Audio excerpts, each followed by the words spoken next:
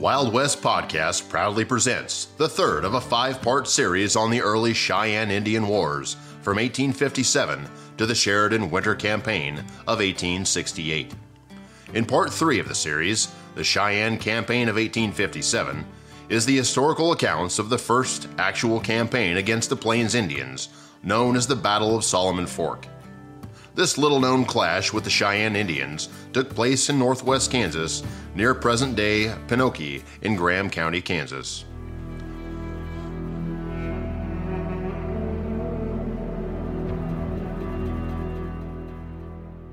Throughout the American West, regular troops delivered state-sanctioned violence to execute United States law and policy. The mission was either to punish and terrorize Indian plundering and drive specific tribes onto legitimate reservations, or force Indians into the treaty table.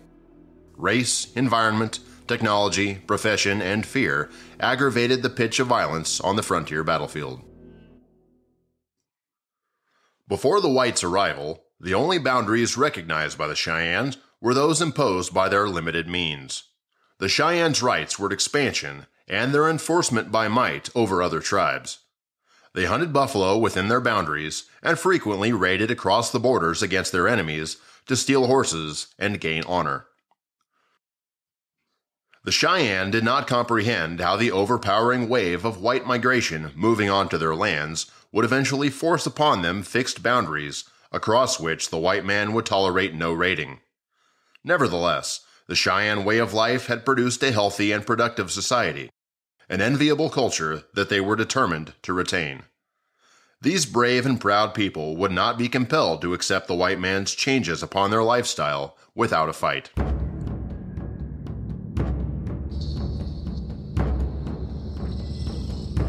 The United States government anticipated that the increasing influx of immigrants moving across the Great Plains through Cheyenne land would eventually lead to conflict. The U.S. government attempted to forestall problems with the Cheyenne through negotiation. Those negotiations led to the Fort Laramie Treaty of 1851. The treaty's goal was to avoid confrontation by moving the Cheyenne away from the white settlements and immigrant trails. The treaty set aside land in northern Colorado for the Cheyenne. Initially, it was successful in promoting peace between the two cultures. Even so, increased traffic along the Kansas and Nebraska overland migration routes prompted Cheyenne raids against the immigrants in the spring of 1856. The Army struck back against the Indians, which in turn resulted in more Cheyenne retaliatory raids against the wagon trains that summer. The attacks slowed with the onset of fall, when the Cheyenne bands came together for their winter camp near the junction of the Solomon and Smoky Hill rivers. But Secretary of War Jefferson Davis wanted the Cheyenne punished and authorized Colonel Edwin Vos Sumner to conduct a punitive campaign in the winter of 1856-1857. Several hundred regular troops crossed challenging terrain in every western department, searched for the Indians, and struck devastating blows. The success of these scouts in force was tied directly to the commanding officer, who personally led the brigade into the field and into combat. These ambitious men linked the destiny of their civilization, nation, race, regiment, and themselves to their victories in battle with the Indians.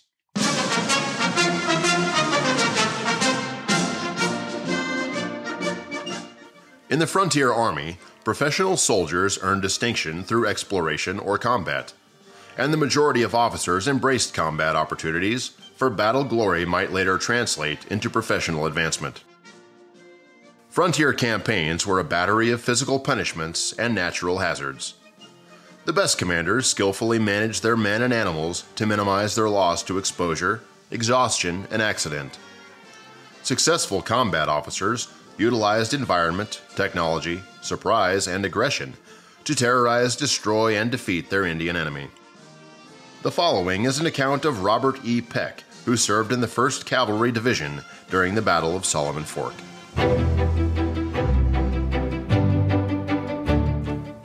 My name is Robert E. Peck.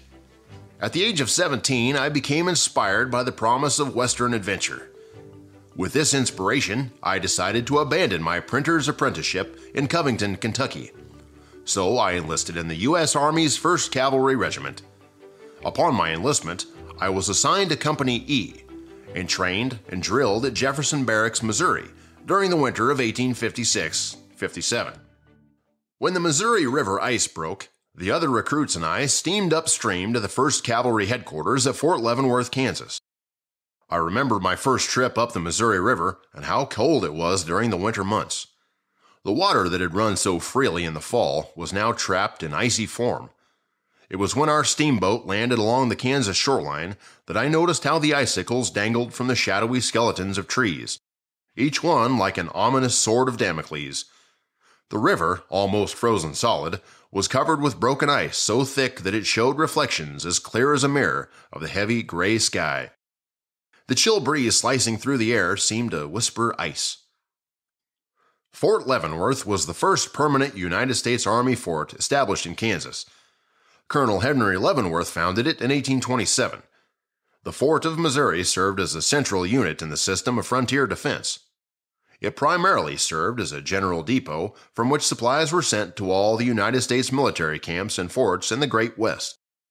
Here, the military commanders of the Department of Missouri made their headquarters.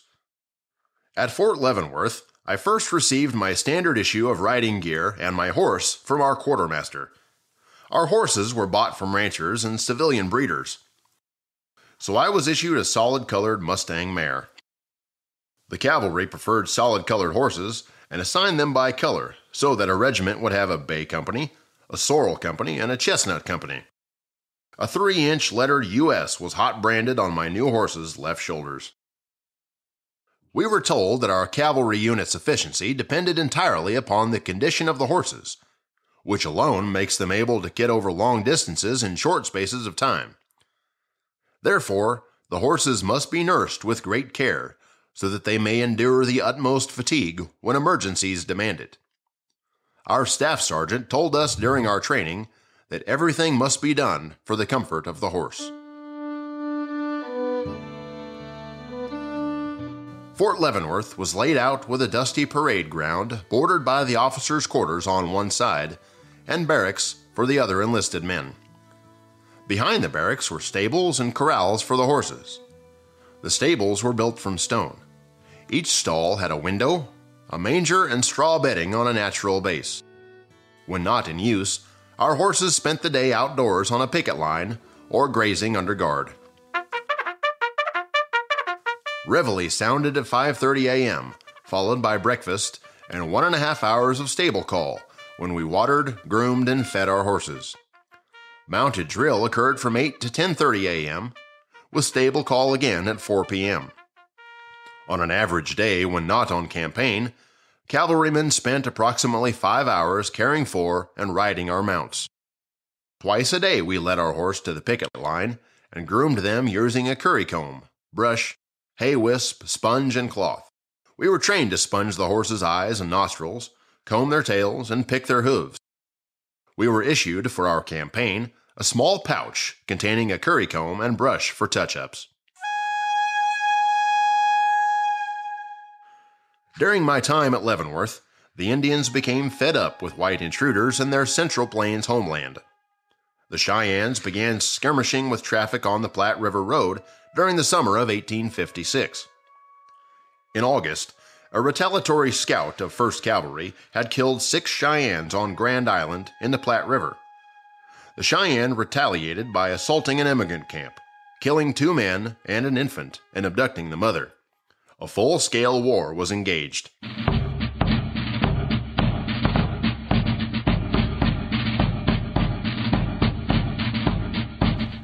Our command under Edwin Vos Sumner received orders from Army headquarters to activate operations against the hostile Indians. The order came in the spring of 1857. General-in-Chief Winfield Scott ordered Colonel Sumner into the Central Plains to treat with harshness or chastise the Cheyennes. Enthralled with combat, Sumner was for fighting. Like most men, I idolized our colonel, emulated his taste and aggressiveness, and proudly rode behind him. Edwin Vos Sumner was known about the regiment as Bullhead. He, being from Boston, Massachusetts, was noted as a career military man. His nickname Bullhead came from a legend that a musket ball once bounced off his head. I was proud to serve under the colonel who commanded the troops at Fort Leavenworth. Our command pulled out of Fort Leavenworth on May 18, 1857, with a force of about 500 men to subdue the Cheyenne Indians. Our mission, the Cheyenne Expedition, proceeded toward Indian country in 2 separate battalions. Colonel Sumner divided his command into 2 columns. Major John Sedgwick led our 1 column from Fort Leavenworth, proceeding westward over the Santa Fe Trail, then northward to the South Platte River. Under Major John Sedgwick, the 2nd column had 2 squadrons of the 1st Cavalry. Both of these columns contained a section of mounted howitzers. Lieutenant Colonel Joseph E. Johnston commanded the 3rd column.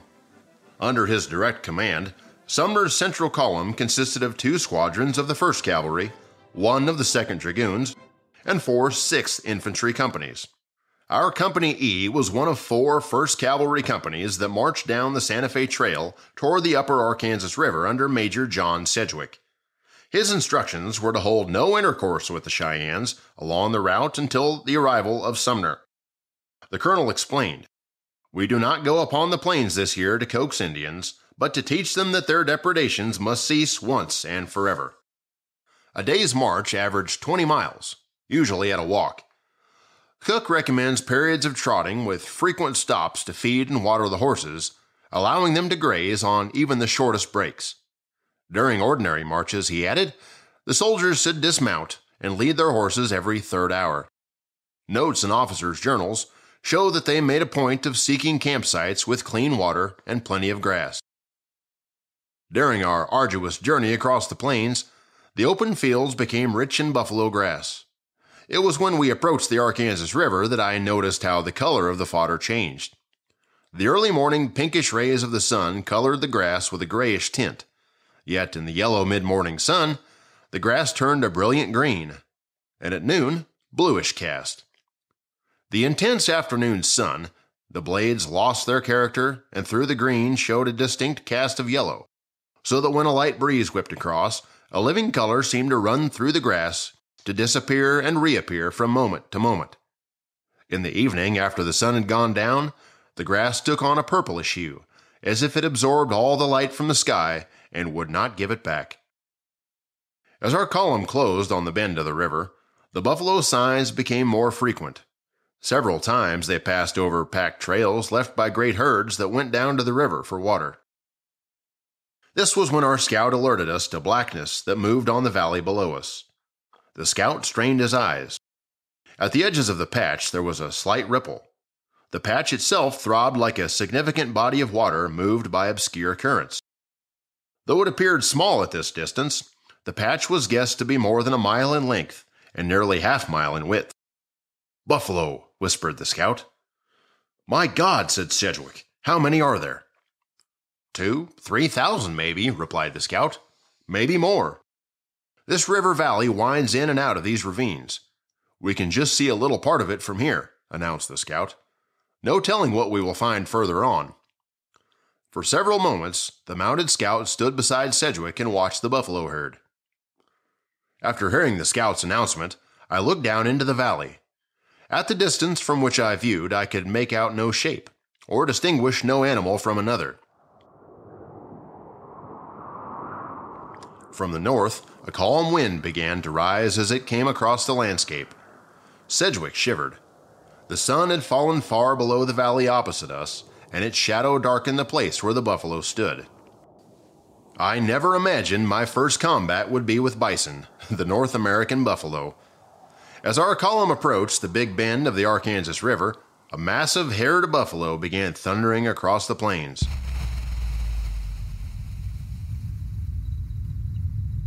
These buffalo headed toward Sedgwick's strung-out cavalry and wagon train. As an artilleryman, the major was brevetted twice for bravery in the Mexican-American War. However, he froze before the shaggy brown tidal wave some 2 miles out, churning and spilling towards his command. The thundering charge of the buffalo seemed to crack the air, as if the very heavens might split apart. It rolled like the ash cloud of a volcano, becoming a rolling, booming rumble. The buffalo herd had declared to all the raw power of nature and gave fair warnings of the wrath that was to come. The thunderous noises engulfed me, completely capturing my brain, rendering any logical thought or conclusion impossible. My captain, Samuel D. Sturgis, had survived these stampedes before.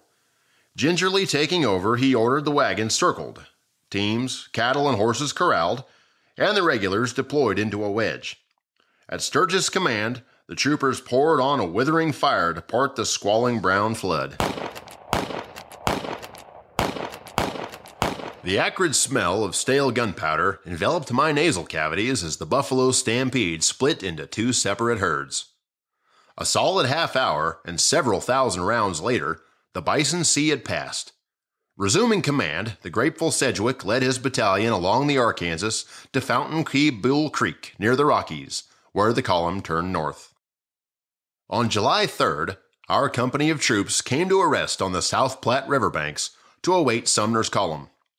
Once in camp, our horses were picketed and allowed to graze. Because there were reports of hostile tribes in the area, our unit formed the supply wagons into a corral and we tied our horses inside. Our column of troopers cut grass and bundled it in blankets and carried them back to the horses. As the sun went down, our column rested among many campfires. The campfires became bright and vivid, as though someone had shone a spotlight on us. The intensity and excitement of the flames was like they were dancing in the moonlight.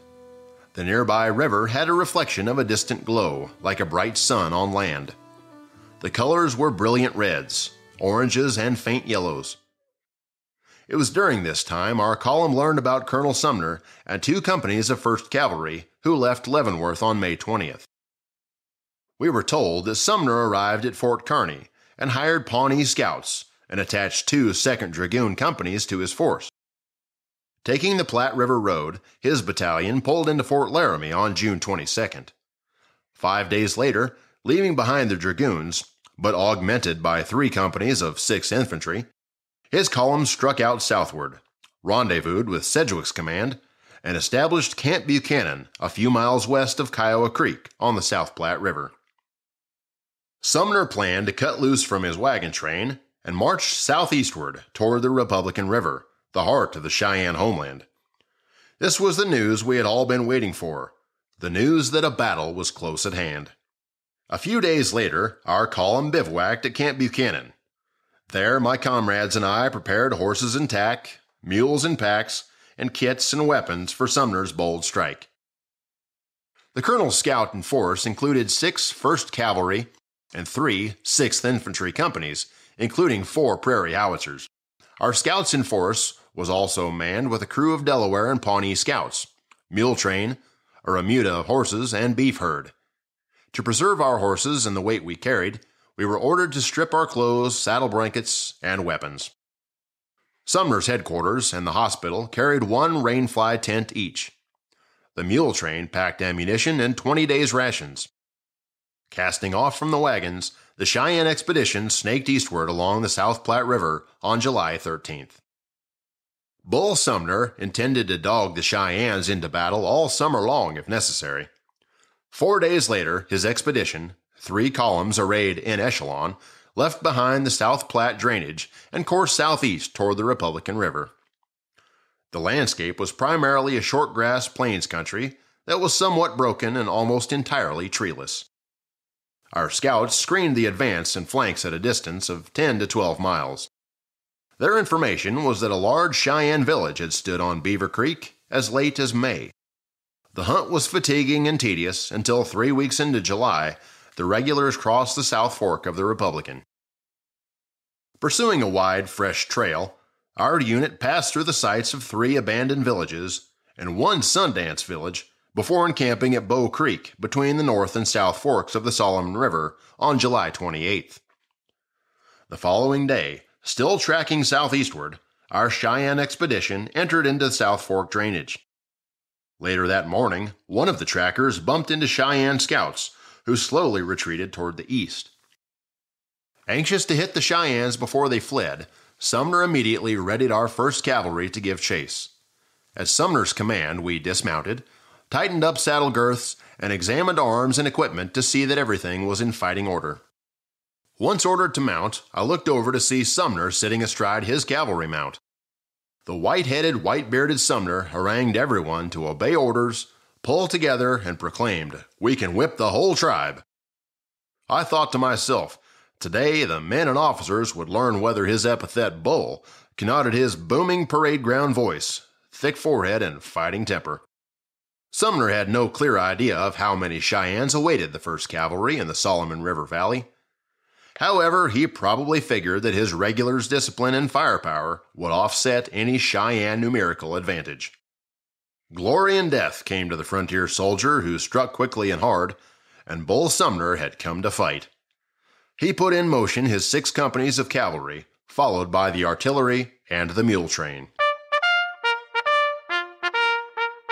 A few minutes later, Sumner's bugler sounded trot. The infantry dropped behind, and the howitzers soon sank into a stream bed. The 1st Cavalry and the pack train jogged onward. Sumner's column descended from the upland prairie to the Solomon River bottom. The river is a symbol of how far we've come. The river was now a sleeping cobra. It lies across the land in smooth, seductive curves, beautiful in the late morning light, cool and innocuous. Yet the river bottom held a myriad of danger as our unit of 300 regulars moved eastward along the north bank. Our unit formed 3 parallel columns and crossed in single file at a narrow split between the rocky point and the river. It was now approximately 1 p.m. at the far end of a broad plain extending 2 1/2 miles and crowned with a few cottonwoods. A small army of Cheyenne Indians mounted up spread across the valley in a jagged line and loped toward the regulars. Through their field glasses, Sumner and his officers realized that the Cheyennes had suckered the Bluecoats onto the ground of their choosing. The colonel grimly bellowed, "Front into the line!" His right sat on the river, and his left grazed the bluff. By God, he had his fight. Cheyenne, being confident that they could defeat the soldiers, boldly lined up along the Solomon River, blocking the army's advance. Sumner estimated their numbers at 300 to 350 warriors. The Indians were all mounted and well armed. Many of them had rifles and revolvers, and they stood with remarkable boldness. Sumner, with his 300 troops, was equally confident of success. Going into battle without the infantry seemed a little reckless to me and my comrades, but Colonel Sumner, a 38-year veteran, cautiously approached the Cheyennes. I looked over to the other side of the riverbank and saw many Cheyennes painted and dressed for war. The Cheyennes eerily warbled their death songs and gesticulated with shields, spears, bows, muskets, rifles, and pistols. This sight astonished me. The Cheyenne war party seemed 900 to 1,000 keen, but Sumner's more sober calculation was approximately 300. Bull Sumner would not balk at fighting 15 score Cheyenne. Riding at the point, he ordered the march and then the trot. It was as if Sumner said to himself, "I see you in the shadows of my mind. I see the calculation behind every move you make. You are a technician of a chess player, but so am I. With my cavalry, I will invoke fear in so many, using your position to my advantage. I understand you. The fear you once reigned over me is ebbing, not yet fully under control, but reducing little by little. I won't back down. I won't run or turn tail. There is a weakness in the way you posture, and it will prove your Achilles' heel." When within rifle range, Chief Scout Fall Leaf dashed out front to fire his weapon. Several Cheyenne rounds chased him back. Swelled with pleasure, Sumner declared to the young officer riding next to him, "Bear witness, Lieutenant Stanley, that an Indian fired the first shot." Nervously clutching our carbines and rifles, our unit of regulars quietly swept forward in an unbroken line toward the commuting Cheyennes. Without halting, Sumner's wing companies momentarily detached to drive in enemy flankers, while the center, silent and tense, trotted onward. A short moment later, Sumner bellowed, "Draw saber! Charge!"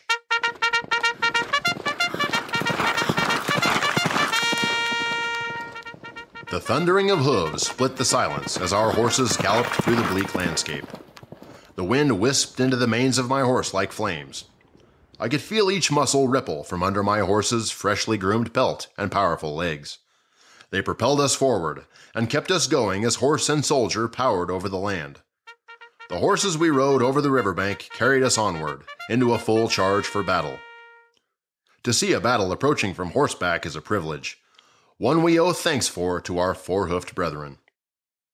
The order irritated our officers. The ring and flash of sharpened steel startled the Cheyennes. Their long, beautiful bonnets trailing behind, war leaders darted up and down the line and urged their warriors to fight manfully. However, their prepared battle medicine only protected them from bullets, not sabers. The edged steel bearing down on them, terrifying for both attackers and defender, completely rattled the Indians. Sumner's calculations were a mystery to everyone. First, cavalry firepower was formidable and lethal.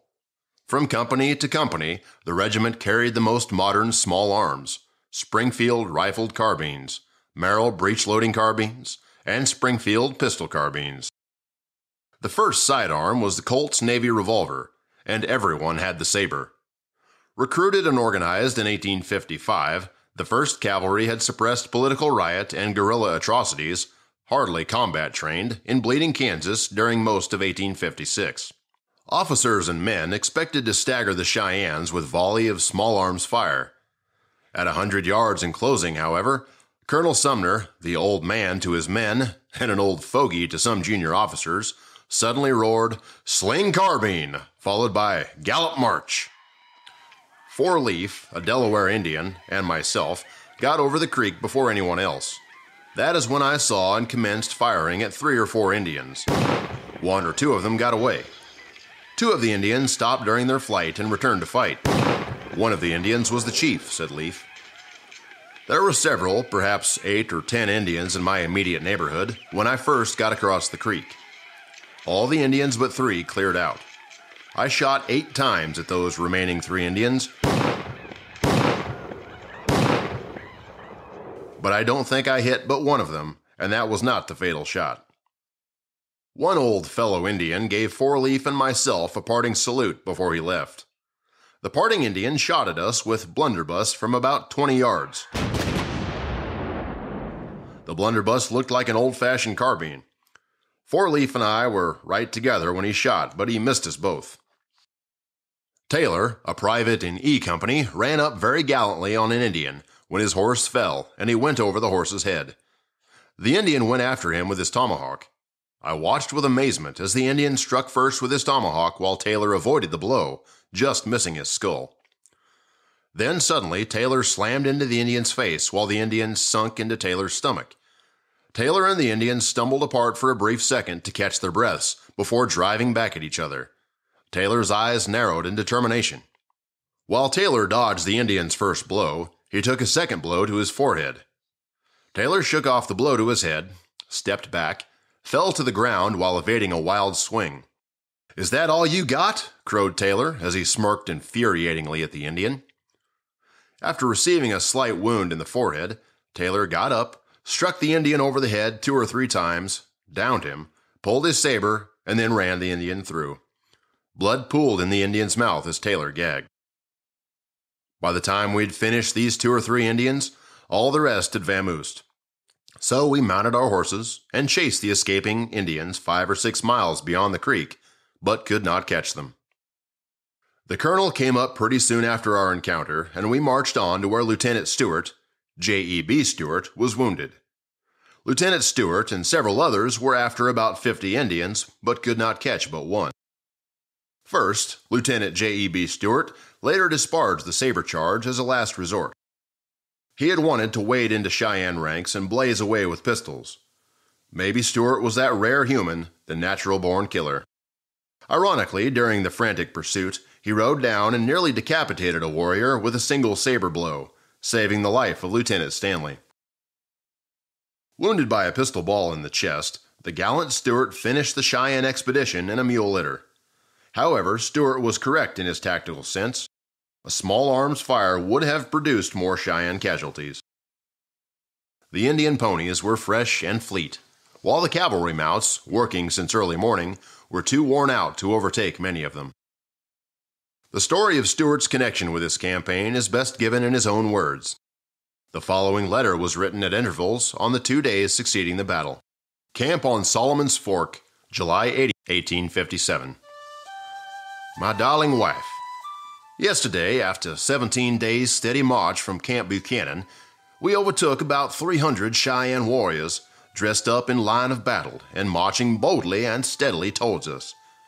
We fronted into line as soon as possible, the 6 companies of cavalry, the infantry being too far behind to take any part in the action.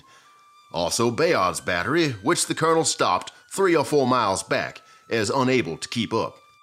It was my intention, and I believe that of most of the company commanders, to give a carbine volley and then charge with drawn pistols, and use the saber as a dernier resort.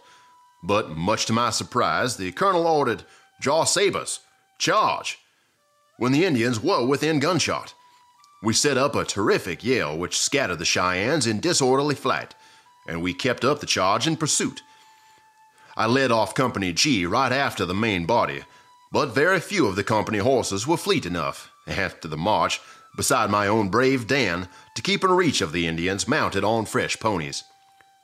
My part of the chase led towards the right and front, and in that direction, Companies G, H, and D were in a short time mixed together in the pursuit, so that Stanley, McIntyre, McIntosh, Lomax, and myself were for the greater part of the time near each other, and frequently side by side. As long as Dan held out, I was foremost, but after a chase of 5 miles he failed, and I had to mount the horse of a private. When I overtook the rear of the enemy, I found Lomax in imminent danger from an Indian, who was on foot, and in the act of shooting him. I rushed to their queue and succeeded in wounding the Indian in his thigh. He fired at me in return with Allen's revolver, but missed. About this time I observed Stanley and McIntyre close by. The former said, "Wait, I'll fetch him." He dismounted to aim deliberately, but in dismounting, accidentally discharged his last load. Upon him the Indian now advanced with his revolver pointed. I could not stand that, but drawing my saber, rushed upon the monster and inflicted a severe wound on his head. At the same moment, he fired his last barrel within a foot of me, the ball taking effect in the center of the breast, but by the mercy of God glanced to the left, lodging near my left nipple, but so far inside that it cannot be felt. I rejoice to inform you that the wound is not regarded as dangerous, though I may be confined to my bed for weeks. I am now enjoying excellent health in every other respect. I was able to dismount and lie down, before which the Indian, having discharged his last load, was dispatched by McIntyre and a man of Company D. Lomax, who came to my relief, had some sabers stuck into the ground, and a blanket put up for shade. Dr. Brewer was sent for, but as it was 8 miles to the place where the fight began, there was a great delay. In the meantime, the rally was sounded, and numbers collected around me, doing everything in their power for my comfort. Soon the colonel appeared, moving up to the head of the column from the rear. He greeted me in the most affectionate terms, and had me taken on a blanket back towards the first scene of action, where he intended to camp, as his horses were much too used up to continue the pursuit. I was carried in the blanket about 3 miles when I met the doctor, who examined the wound, bandaged it, etc. Soon after I met the sick wagon, which consisted of 2 hind wheels of the ambulance, with a tongue attached, the cushions being fastened on the spring. The rest of the ambulance had broken down weeks ago and had been left behind. 3 mules hitched to this bore me off, as it were, in a car of triumph. I suffered much from this mode of transportation, but now, July 31st, feel pretty well, though I am entirely helpless as regards locomotion. The colonel, after resting 1 day to bury Privates Cade of Company G and Lynch of Company A, and to recuperate the horses, starts this morning on the chase. Captain Foote's company, Dr. Covey, and Lieutenant McCleary are left here with myself and the other wounded and sick. I have every reason to believe that I will be able to resume duty in about 10 days or 2 weeks. I have received every attention from my fellow officers, for which I shall ever be grateful. I send this by Colburn, in case an express is sent in by Colonel Sumner before his return here. We will, in a day or two, be reduced to fresh beef alone. The regiment will return to Leavenworth, I think, certainly before the 1st of November. See Mrs. McIntyre and tell her all left in fine spirits.